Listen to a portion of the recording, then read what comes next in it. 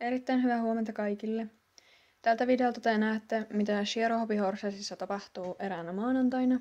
Ja kuten tiedätte, jokainen päivä on erilainen. Mä keskityin tuona päivänä enimmäkseen ompeluun, mutta joinain päivinä mä voin keskittyä vaikka jonkun blogipostauksen kirjoittamiseen ja kuvien muokkaukseen. Mutta tällä videolla on just enimmäkseen sitä ompelupuolta. Ja toki mä aina aamuin illoin tarkistan sähköpostin, Instagramin ja kaikki YouTube-kommentit. Mutta mä en näyttänyt sitä tässä videolla, koska se ei varmaan ole hirveän mielenkiintoista. Elikkä mä aloitin hommat noin kello 9 aamulla. Ja tältä timelapselta te näette, kun mä leikkaan paloja yhteen ruskeeseen fliisetilariin. Toki mä ensin just piirrän ne ja sit vasta leikkaan. Tää video voi vaikka laittaa pyöriin taustalle samalla kun tekee hevosta tai vaikka varusteita. Mutta tokihan tää voi katsoa tekemättä mitään, mutta se varmaan käy aika pitkäveteiseksi, koska tässä tosiaan on vaan timelapseja ja välillä selitän, että mitä tehdään. Mutta toivottavasti viihdytte tällaisen vähän erilaisen videon parissa. Itse mä tykkään aina jotain tehdessä laittaa jonkun tällaisen videon taustalla ja katsella sitä siinä samalla. Joten toivottavasti te muukin tykkäätte tämän tyyppistä videosta.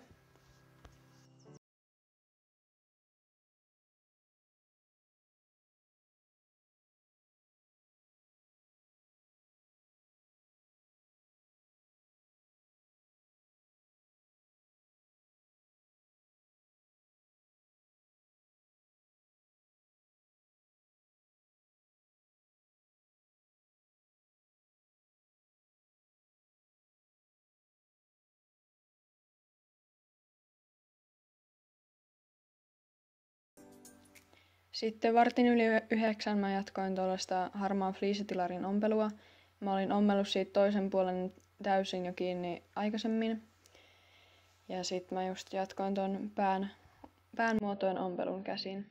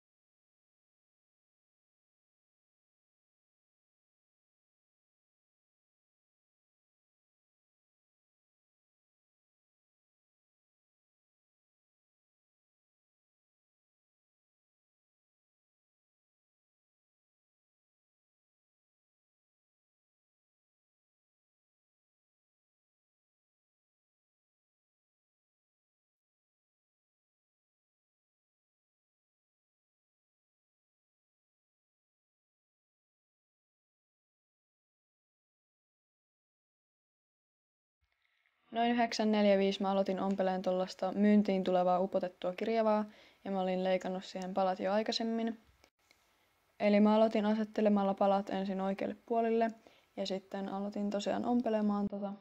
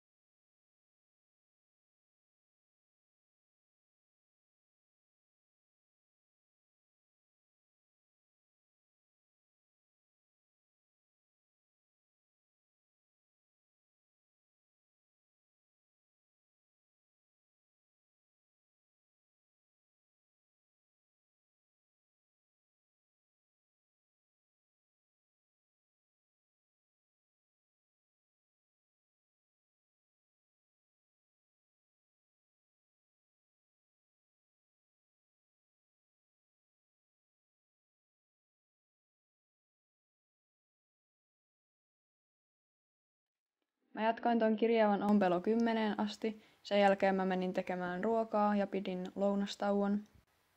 Lounaan jälkeen sitten 11 mä palailin ompelun pariin jälleen.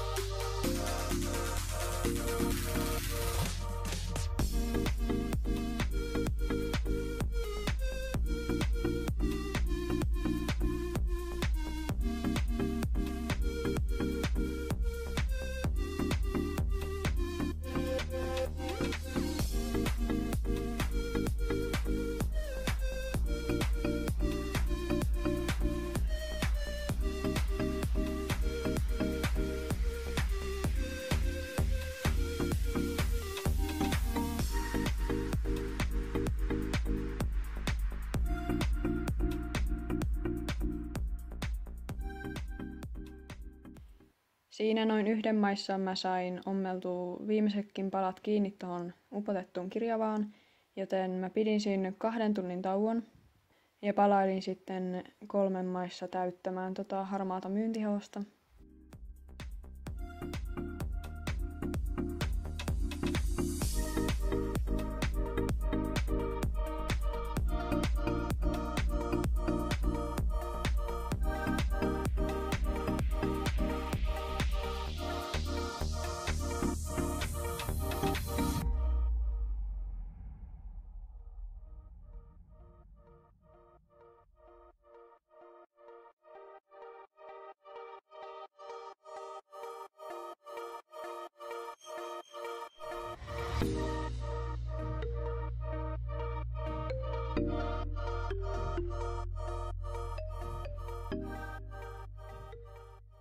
Heti kun mä olin saanut sen hevosen täytettyä, niin mä leikkasin sille korvat.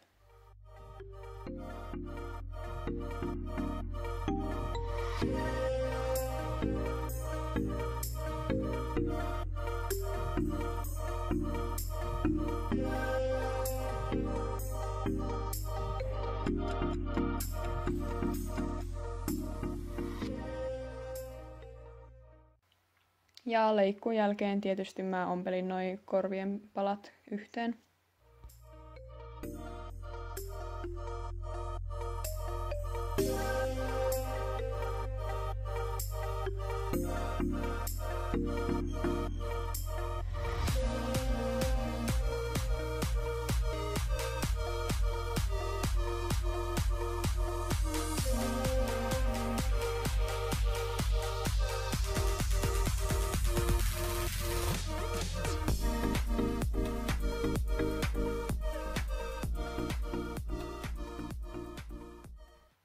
Sitten kun mulla oli kiinnitystä vaille valmiit korvat, niin mä katsoin niille oikean paikan hevosen päähän ja kiinnitin ne nuppineuloilla, minkä jälkeen sit mä vasta aloin ompelemaan niitä kiinni.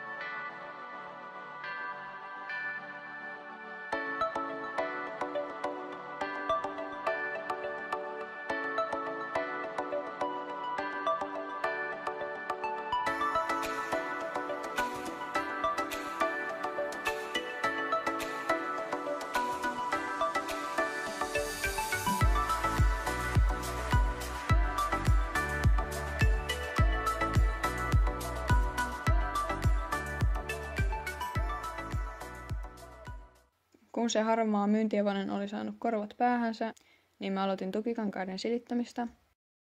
Ihan ensimmäisenä mä silitin ton kirjavan, jotta mä sain noista saumakohdista kaikki rypyt pois. Ja sitten kun mä olin saanut molemmat palat silitettyä suoriksi, niin mä aloin kiinnittämään tukikankaita. Ja mä kiinnitin ensin siihen myyntihevoseen noi tukikankaat.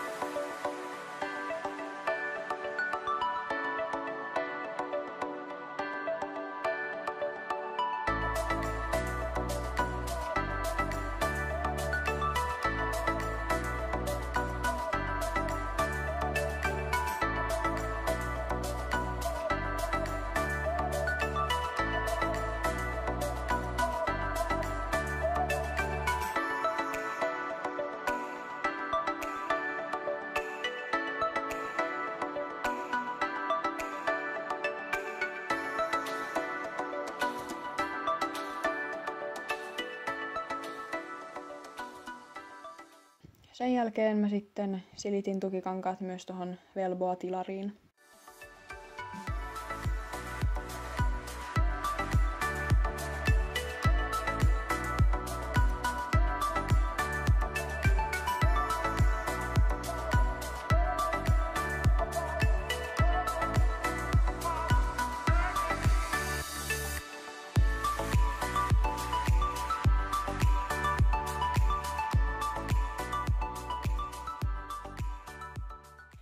Kuusitoista 4:05 mä siirryin tonne ompeluhuoneeseen ja ompelin ton mun aamulla leikkaaman tilaushevosen kasaan.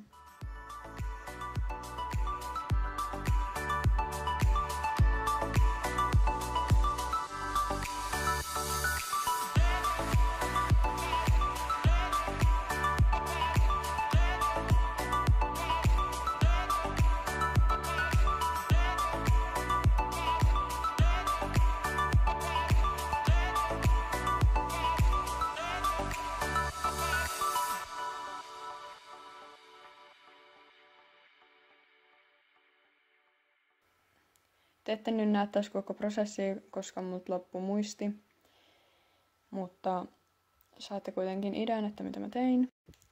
Ja sitten kun olin saanut ton toisen tilaushevosen tosiaan ommeltua, niin sitten mä ompelin ton velvoa-tilarin.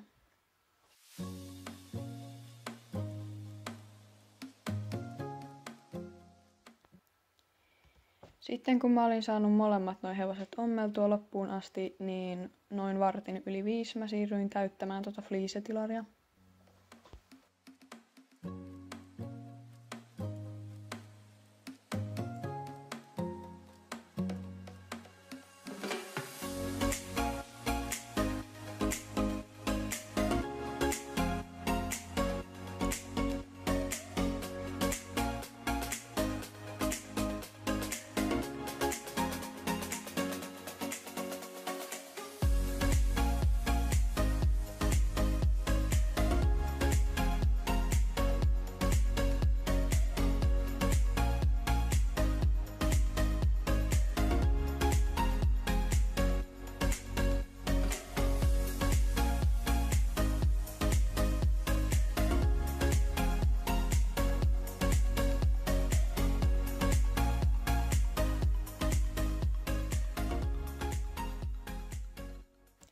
Tämän maanantaipäivän viimeinen työ mulla oli ton velboa-tilarin täyttäminen.